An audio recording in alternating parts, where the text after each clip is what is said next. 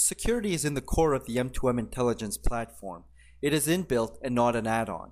In fact, Lockbox security policies control everything that happens on the M2MI platform. Every IoT asset, data element, and access is protected by and requires Lockbox security approval. In this video, I will demonstrate some basic Lockbox security policies in the context of a smart city use case. More specifically, I will show you 1. How the Lockbox can be used as an API gateway to control access to the platform and its data. 2. How to create a Lockbox security policy that looks at current content beyond the static ACLs to determine access at any given time. 3. How to use Lockbox policies to enable privacy and secure sharing of data across smart city uses. And finally, track the chain of custody of data through Lockbox data provenance to ensure data trust and enable auditability. The City of Rochdale wishes to outsource the city's parking management to a private company. The private company, Vito Parking, has its employees monitor and manage parking meters using mobile devices while patrolling the streets.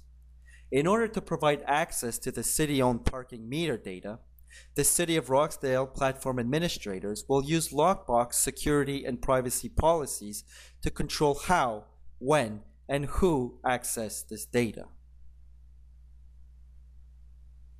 Logging into the platform as the City of Rochdale, I noticed the parking sensors.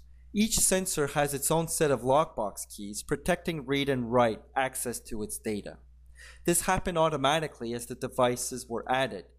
To make things easier, we'll configure access to this data using a group rather than each individual device. Right now, the group has a single key holder attached to the read Lockbox key, which allows the bearer to read each group member's data. At the moment, the only key holder is the City of Rochdale, which means no one else can access this parking sensor data.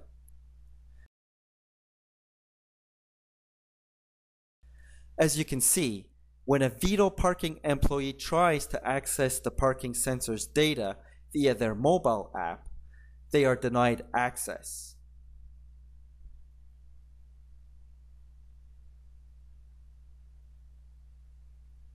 To remediate that, the city created a new account for Vito Parking.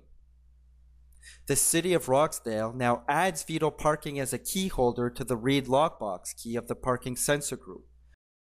Doing so now allows access to the data. As the Vito Parking employee now uses the app, you can see they have access.